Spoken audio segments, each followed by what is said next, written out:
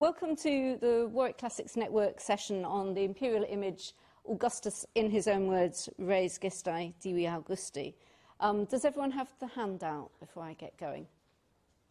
Great. Okay, so you can follow the structure of the lecture on the handout with references. So the Res Gestae is, of course, the text produced by Augustus at the end of his life, and it offers an impression of how he wanted to be remembered and what he wanted to be viewed as his main achievements. I'm aiming to speak for about 35 to 40 minutes, allowing time for questions at the end, and I want to focus on the context of the Res Gestae in the city of Rome, both physically as a monument and politically in terms of Augustus's self-image in the capital. I want to start by thinking about the document's initial reception, how it created a particular image of Augustus, and at the end I want to spend a few minutes outlining some of the most recent scholarship on Augustus. Above all, what I want to do is to focus on the historiographical challenges posed by the dominance of the Res Gestae as the historical source relating to the age of Augustus. Of course, one of the big problems that we have is the lack of surviving contemporary histories. Although we know that the likes of Commutus Cordus and Asinius Pollio wrote histories of their own times, these don't survive. And that's probably not a coincidence. Tacitus says there was no lack of people of fair talent for telling of the times of Augustus until they were scared off by the flattery that was swelling up. So one of the real problems that we have in approaching the Res Gestae is the question of detecting historical bias in the way that Augustus spins his tale. So to start with, the initial publication of the Res Gestae. So we all think of it as an inscription, but I think it's important to realise that the first time the inscription was published in any form was that it was read out as a speech. So at the first meeting of the Senate after Augustus's death in AD 14, Tiberius's son, the younger Drusus, read out to the Senate Augustus's will and 3 further documents. The first of these issued instructions about his funeral. The second was a summary of his achievements, the Index Rerum Arsae Gestarum, and the third contained a brief account of the whole empire, the Breviarium Totius Imperii. But Augustus's intentions for the text extended beyond that initial audience of senators. He gave explicit instructions for it to be displayed carved on bronze outside his mausoleum. Now, the mausoleum was not just a wonderful tomb for Augustus himself, but it was very much a dynastic monument. Strabo, who's a direct contemporary, calls it the so-called mausoleum. And the reason for that sort of periphrasis is, of course, that the real mausoleum, as everyone knows, was one of the 7 wonders of the ancient world of King Mausolus at Halicarnassus. So there was a sense in which calling Augustus's mausoleum the mausoleum was already telling you things about Augustus's desire to be seen as founder of some sort of ruling dynasty. Already before Augustus ended up being buried there himself, we'd already seen the burials of Marcellus, Octavia, Agrippa, Drusus the Elder, Gaius and Lucius. So again, the sense that it's a family dynastic monument was already clear well before AD 14. Relatively recently, Silvio Pancera also published a series of fragmentary inscriptions found in the mausoleum, which actually record mini Res Gestae of other members of the imperial family. So we've got records, unfortunately, just fragments of senatorial decrees in honour of Gaius and Lucius, fragments of inscriptions in honour of Agrippa, Drusus, Gaius and Lucius. And these, like Augustus's Res Gestae, also show an emphasis on warfare and foreign conquest, which is, of course, what the Latin phrase Res Gestae in its traditional sense is all about. It's all about going and beating up the barbarians. But, of course, the Res Gestae as well is very much concerned with the personal achievements of Augustus. And this was also encapsulated in the monumental decoration of the mausoleum. Again, fragmentary architectural remains have been discovered. On the left, you can see carved in stone imitation laurel trees So just like the ones that are outside Augustus's house on the Palatine, where there are real laurel trees planted, his mausoleum somehow also incorporated carved laurel trees. And on the right, this may look a bit unexciting, but it is really exciting, this inscription, because you can see it's actually a roundel, and this is a copy on stone of the golden Clipperus Virtutis that was given in honour of Augustus in the Senate House. And before this fragment, we had the big marble copy at Arles, but we didn't have a trace of the monument at Rome. So it's very interesting that Augustus's mausoleum also alluded to some of the previous honours given to Augustus in other contexts. Here's a reconstruction by John Pellini, which I think gives a good sense. So here we've got, he suggests the Clipperus Virtutis may have been above the doorway, and maybe the doorway was flanked by these stone laurel trees. And this is how he envisages the display of the raised gestae. Notice also we've got these obelisks, which of course is an allusion to the capture of Egypt and the beginning of Augustus's domination of the known world. So, moving on to the text itself, I think that right from the start, world conquest is the message that's foremost in the way that the text is presented to us. Here you've got the heading. Now, admittedly, the heading can't have been written by Augustus himself, because not even Augustus would have called himself the deified Augustus. But I don't think that he would have objected to this as a summary of what the Res Gestae is all about. So one of the main messages, I think, that comes out of the Res Gestae is the message that Augustus has conquered the world. Not even the Mediterranean world, quite simply the whole known world he regarded as subject to the rule of the Roman people. And this is sort of worked through in the text of the Res Gestae through the fact that if you go through counting them up, you find there are 55 geographical terms in the Res Gestae, the exotic names of foreign kings, chieftains and princes, eastern potentates in Armenia and Parthia, all represented as being led by Rome, including the likes of Tigranes, son of Artavasdes, Ariobarzanes, son of Artabasdes, and British kings. And you remember that Britain at this point is not even a direct province ruled by Rome.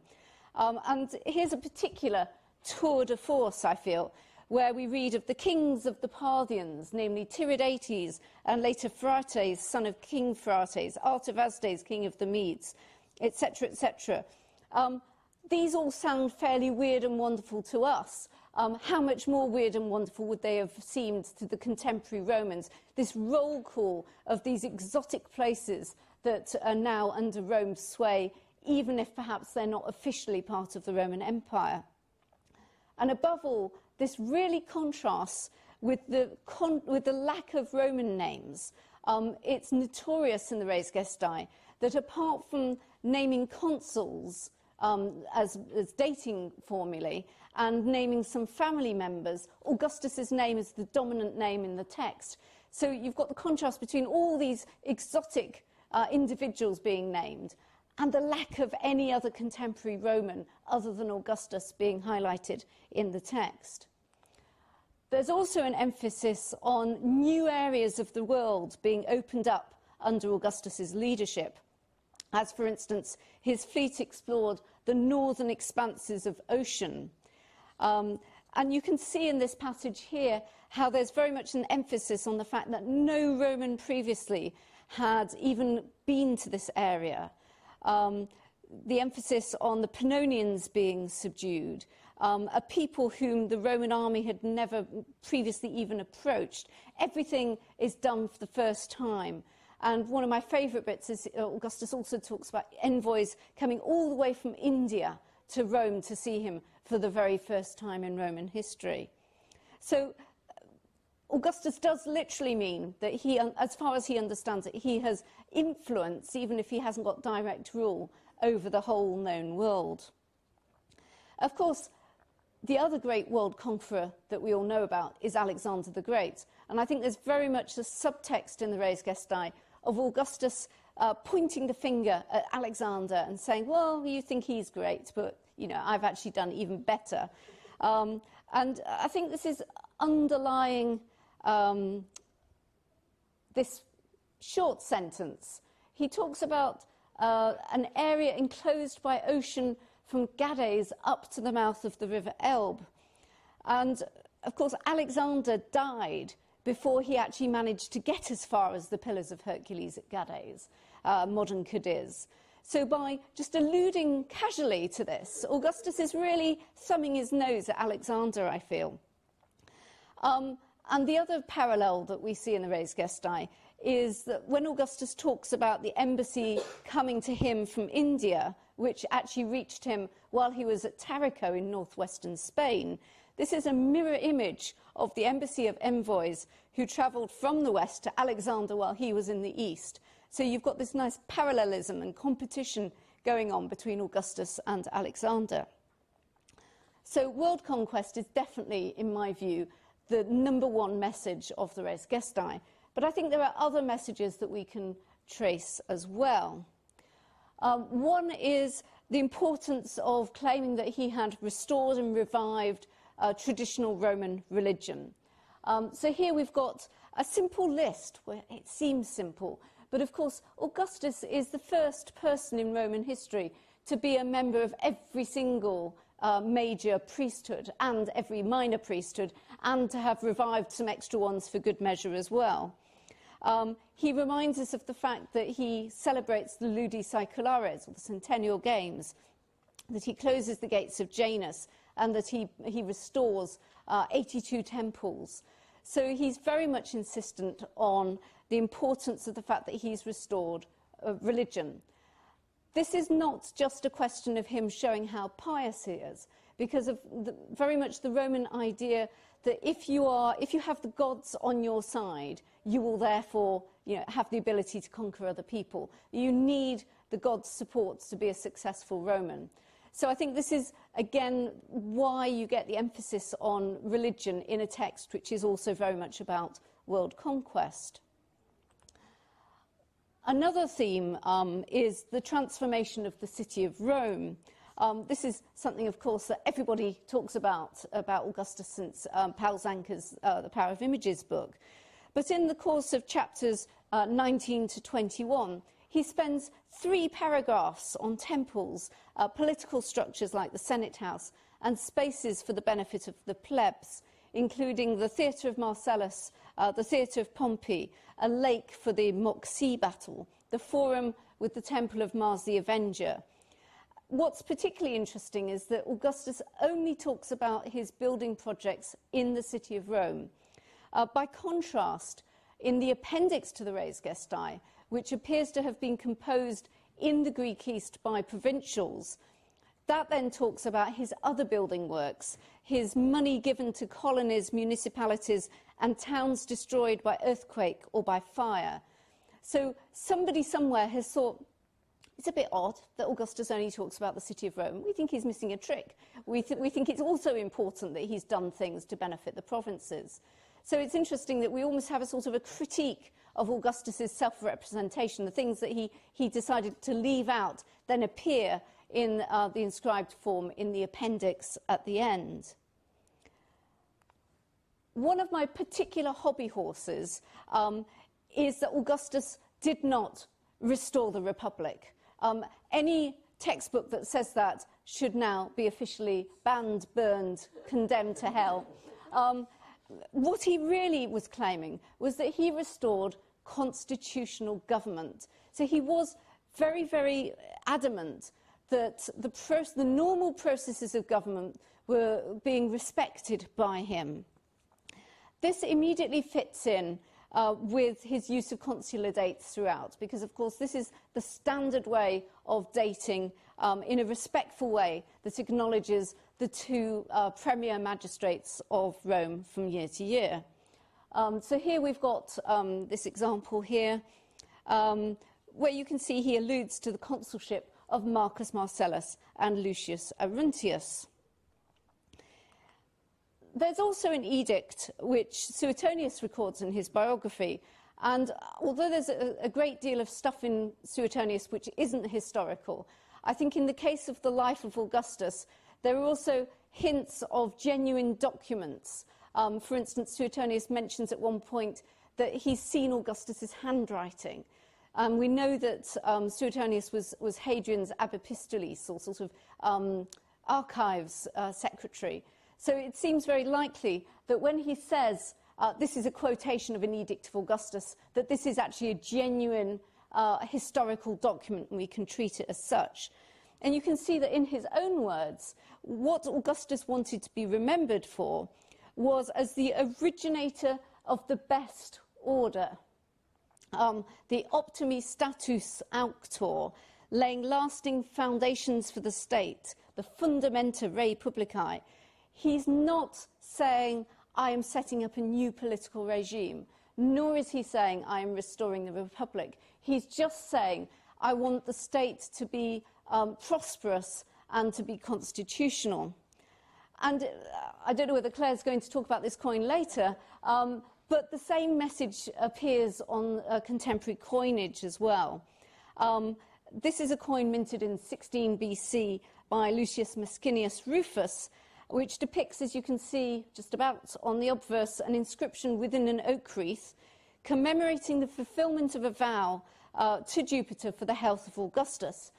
Because, and it's highly abbreviated, but it seems clear that it says, because through him the state is in a greater and more peaceful condition. So this is what Augustus was doing to the Roman constitution.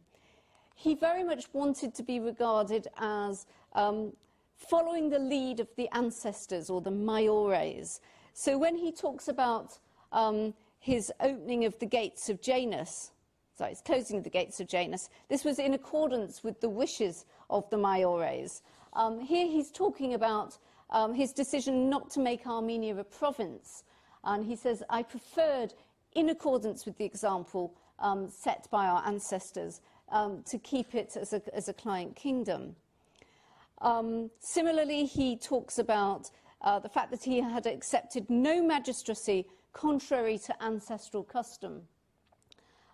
So, in other words, he wasn't prepared to take the perpetual dictatorship because there was no good precedent in the Roman constitution for that to be an acceptable post. Similarly, he says that he rejects the post of the guardian of laws and customs, the curator morum. At times, he also implies that he has due regard for tradition in the religious sphere. So, for instance, in turning down the opportunity to be elected Pontifex Maximus while the office holder Lepidus was still alive. You can see here, note he avoids naming Lepidus. We know that's who he means, but he insists that this is it's appropriate, it's in accordance with the custom for him to wait until Lepidus had died before being elected as the priest. So Augustus very much gives the impression that he values the traditional instruments of government at Rome in the form of the Senatus Populusque Romanus. The Senate and people of Rome are often portrayed as the initiators of significant actions or as expressing their support for Augustus.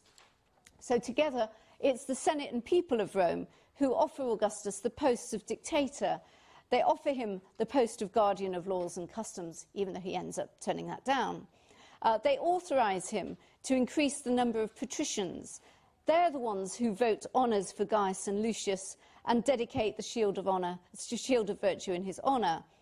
And then in a significant deviation at the end, together with the equestrian order, so it's the Senate, the equestrian order and the Roman people, hail Augustus as father of the fatherland.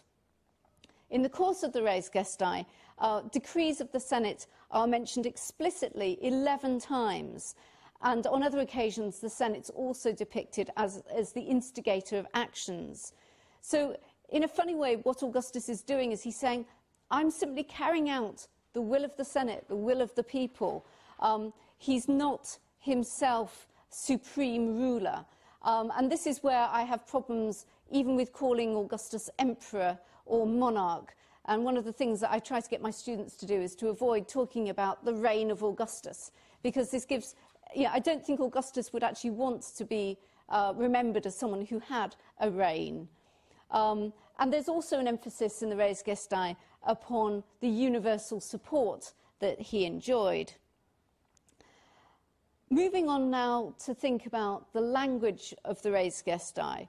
The style of the text very much encourages us to believe that somehow it's an objective historical record. It's written in very concise, what we might even call lapidary style. Lots of lists, lots of statistics, lists of exactly what buildings in the city of Rome he's built and restored, exactly what priesthoods he held. And through giving very precise statistics, it gives the impression of precision. So here we've got the census figures in chapter 8. 4,630,000, then 4,233,000, then 4,937,000. When he talks about the donatives in chapter 15, he says, I gave in 44 BC to the Roman plebs 300 sesterces apiece, then 400 sesterces in 29 BC, 24 BC and 12 BC. That my donatives never reached fewer than 250,000 men, and that in 5 BC he gave 60 denarii each to 320,000 of the urban plebs. So it would take a strong-minded individual to say, actually, this isn't what he did, because it's the rhetoric of number, the way in which he's giving the impression that you can trust what he's saying, because it's, lies and statistics go back even to Roman times. He also deliberately echoes formal, official, constitutional language in talking about his position in the state. So in talking about his position as a triumvir, he has the whole formal title of Triumvirum Rei Publicae Constituendi. And so he's inserting his political career into what appears to be the traditional framework for the state. And he very much chooses his words carefully in order to create a positive impression of his position in the state. But his centrality to the Res Gestae is even grammatical. As you'll all have spotted, it's written in the first person, and that's quite unusual for an inscription of this type. And through the insistence on the first person, the syntax conveys the unambiguous message that Augustus is absolutely central to the state. The whole text is written in the first person. We also get the repetition and emphatic positioning of the adjective meus throughout. And what I think is particularly interesting is that the personal tone that this creates masks what is in fact the revolutionary novelty of what Augustus was actually up to. So, for instance, he talks about my army, the executus meus, and my fleet, the classis mea. He then also talks about the veterans as being my soldiers, militum meorum. And on the face of it, that sounds very traditional and republican, the idea that the commander has some sort of personal relationship with the soldiers serving under him. But of course, Augustus is the first person. This applies to the whole Roman army, not just the troops levied under his banner.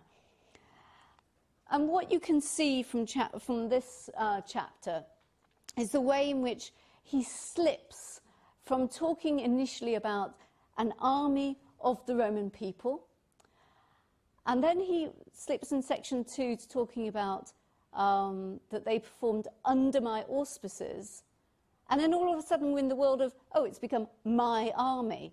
And I think this really shows the steps by which he sort of elides the idea of the army being the army of the Roman people to make it into an army which is, who owe their allegiance specifically to Augustus. So now we need to tackle the knobby question of, does it tell nothing but the truth? How trustworthy are the Res Gestae? Who would know if it was telling porcupines. You know, in the past, some people have said, oh, well, it was on public display, therefore it can't lie, it can't distort the truth. The status as an inscribed text evokes this world of inscriptions as somehow being the objective truth. I don't know whether any of you remember this, but in the 1990s, Asda had their price promise displayed and engraved on these pseudo-inscriptions at the front of every store. And again, it was playing with this idea, you can trust us. Of course, I think it's hilarious that they were then taken over by Walmart, and that was the end of that. So it just goes to show you can't really trust what an inscription says. But even in the modern world, we still have this fundamental belief that somehow inscriptions don't lie. So let's try and catch him out. First of all, thinking about his claim about the Battle of Philippi, or in fact the battles of Philippi, because there were two battles, one at Philippi, one on the 3rd and one on the 23rd of October 42 BC, against, of course, Brutus and Cassius. Now, in the first battle, both sides were partially victorious. Antony defeated Cassius, who then committed suicide in the mistaken belief that Brutus had also been defeated. But Brutus's soldiers then attacked Augustus's men and captured the camp of Antony and Augustus. So it's a slightly different take on Augustus saying, I defeated them twice in battle, considering that his men were actually defeated by Brutus. In Augustus's autobiography, of which we have fragments, he even states that he'd arisen from his sickbed in order to absent himself from the camp on that day of the battle in response to a warning received by one of his friends in a dream. So Augustus spins this as an, oh, the God sent me a special warning to get out of the way. However, it's difficult to see how he can then claim to have won the battle when he was actually lurking in a marsh, according to Pliny the Elder. And again, the second battle, which appears mainly to have been Antony, the hero, fighting, ends up with the suicide of Brutus.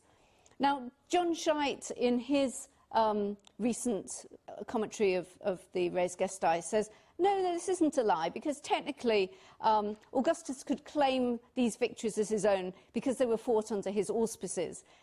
But I still find it a little bit dodgy, to say the least, to talk entirely about I defeated them when it looks like he actually wasn't even there. The other instance, which I think shows Augustus playing fast and loose with the truth, is where he talks about bringing the sea under control from the pirates. So, of course, we're going, well, who are these pirates?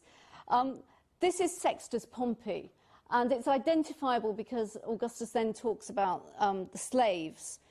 Under the terms of the treaty struck between the Triumvirs and Pompey in 39 BC, Sextus Pompey undertook not to provide refuge for runaway slaves anymore, and the slaves who had served in his fleet were to be granted their freedom.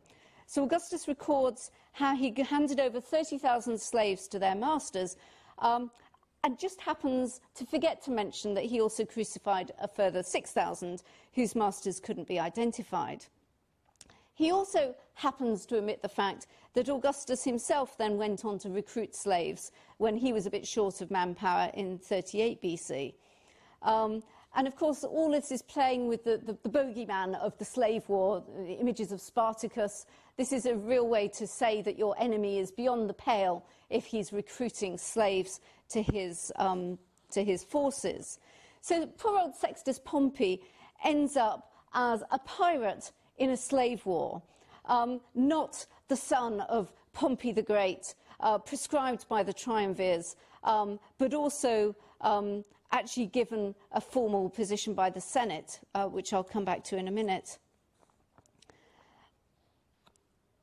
So from the coinage of the time, we can actually see that Pompey had this official title, prefect or commander of the fleet and the coasts, and this was bestowed on him officially by the Senate. So far from being a pirate, he was actually entrusted by the Senate with being an official commander. In referring to Sextus Pompey as a pirate, Augustus implicitly transforms his personal struggle for supremacy into a noble defence of Italy.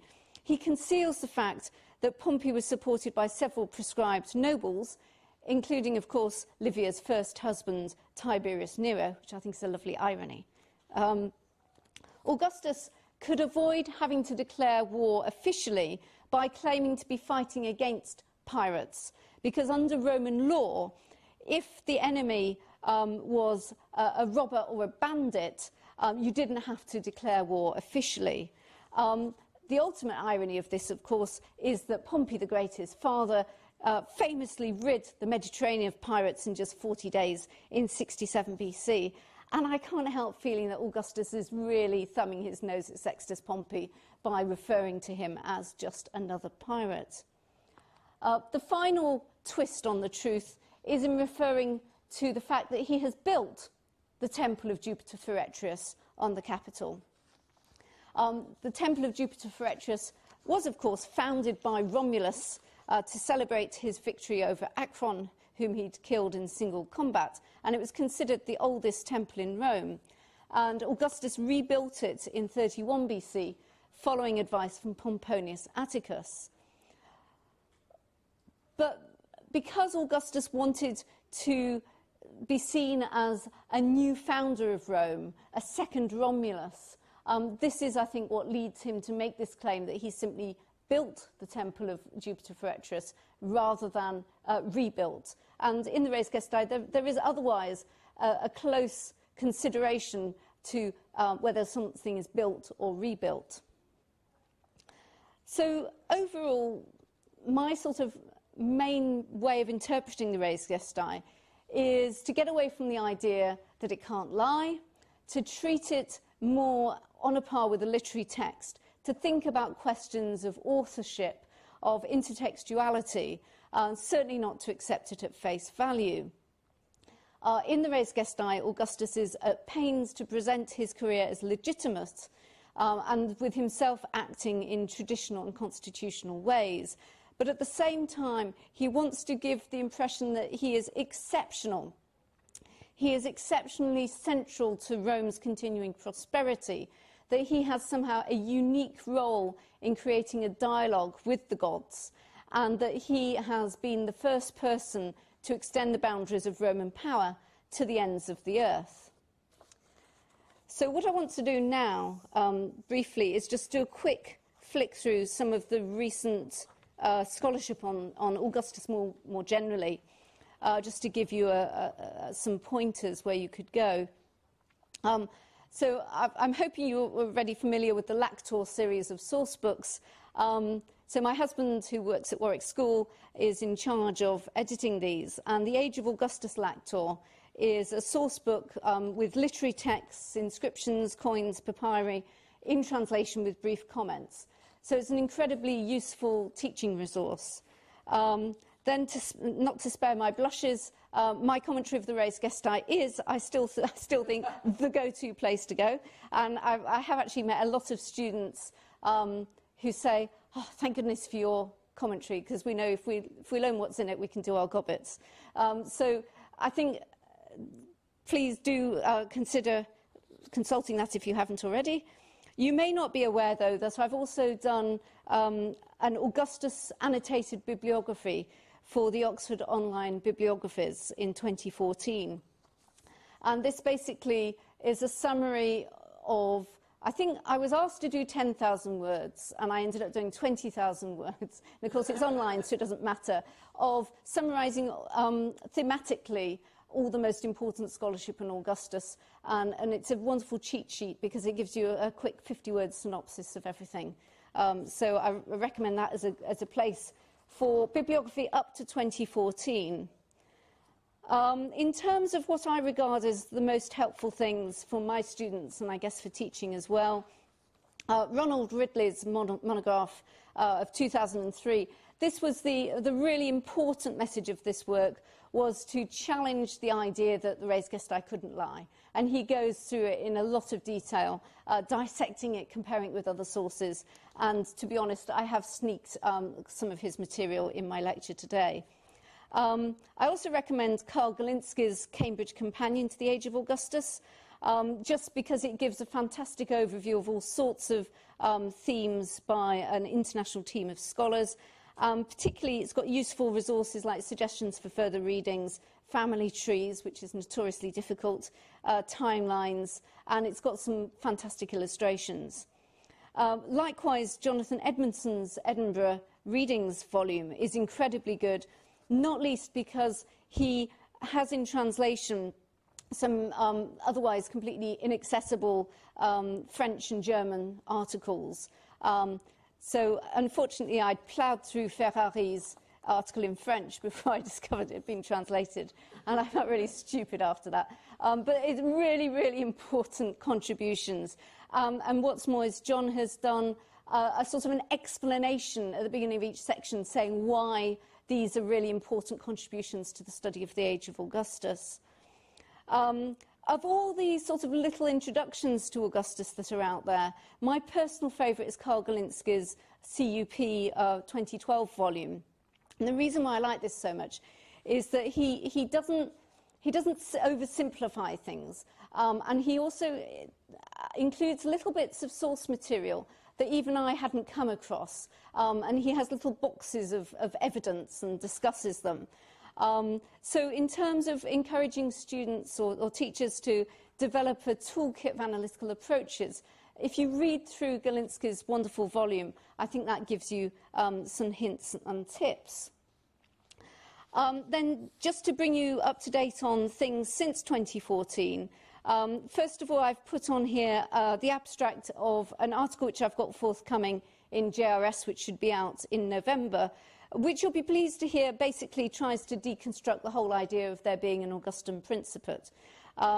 Because I think, again, that thinking in terms of Augustus as emperor, as somehow establishing a new political regime, is very much something that we come to with the benefit of hindsight.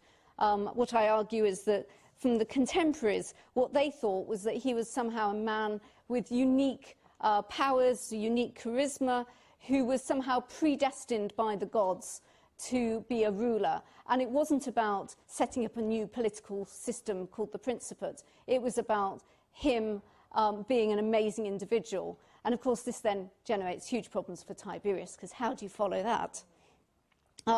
Penny Goodman has got a fantastic review article in last year's JRS, where she reviews 12 recent books inspired by the bi-millennium of Augustus's death in 2014.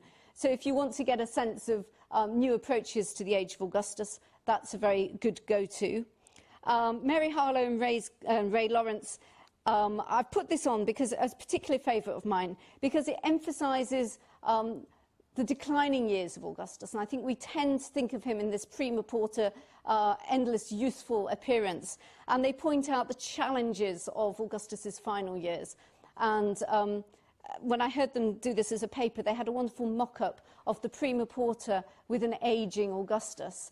And if we had more images like that, I think it would change our view of just quite how influential he was able to be. And then I'm also giving you advance warning of a book that will be out in the autumn by OUP called The Alternative Augustan Age, where the aim of this book is to get away from thinking that Augustus is the answer to everything. And in particular, I've just summarised for you the three really important chapters in there. But it's emphasising that we shouldn't talk about the age of Augustus only in terms of the agency of what Augustus himself was up to. That individuals like Agrippa, who traditionally is talked about as, oh, he's Augustus's right-hand man, that Agrippa was actually a really important figure in his own right. And then finally, you may have seen Pandy, her book on the poetics of power in Augustan Rome, which I think is a fabulous contribution in integrating literature and material culture, visual culture from Augustan Rome. And in many ways, she's taking Zanka and doing something new with the visual material. So again, I've put on there the quick synopsis of her monograph.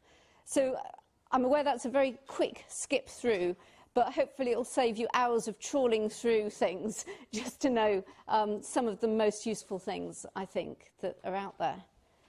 So I'll stop there. We could have a couple of questions, if there are any. Yes, thanks. At the outset, the mock-up of the mausoleum. Yes. The raised Gestae seemed really small. In my mind, I always thought it would be. Yeah. Maybe I'm just a bit influenced by Mussolini. Yes. Well, I mean. Small. Would it not be massive? No, because I think the way Mussolini has it displayed outside the Aeroparcus is that the lettering is really legible and very big, whereas I imagine it would have been like a centimetre high.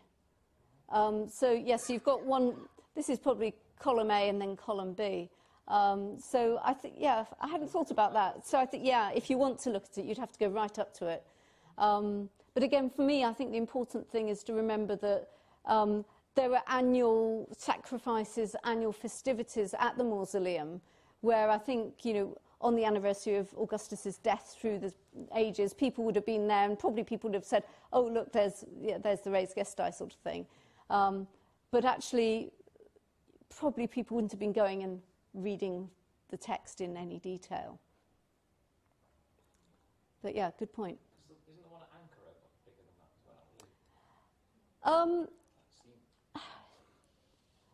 It's not that. It's on the wall of the temple, but it's not huge. I mean, the lettering is quite small again. The title is big, so you can see what it is. But you know, who's going to stand there reading? I mean, only idiots like me would actually stand in front of an inscription trying to read it. I have no doubts that people just the visual effect of it was there and it was looking impressive. Or shall I? Oh, yeah, last one. Sorry. Yeah. When did people start calling it the mausoleum? So Strabo, yeah. So he's late Augustan, early Tiberian.